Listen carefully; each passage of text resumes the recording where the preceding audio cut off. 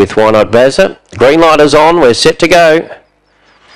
Ready, race 6. About to jump. Racing, Why Not Bazza the inside, got a good start. Landed about a length in front, going up to second. Weeping Angel out wide was Lemonade Kid.